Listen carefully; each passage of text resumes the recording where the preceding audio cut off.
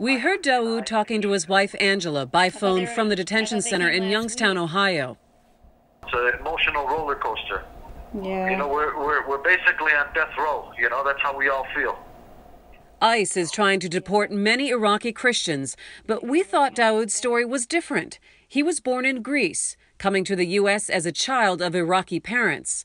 We asked his lawyer, Russell Abrutin, how a non-Iraqi can be sent to a place he's never been. It appears that the government has secured permission from Iraq to send him there without any ties at all, not even ties from when he was born.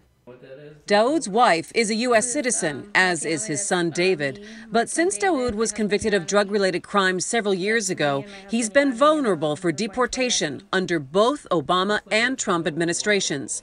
It turns out he missed a chance to become a citizen because his parents' divorce led to some unusual circumstances. Yani's father became a naturalized U.S. citizen when Yani was under 18.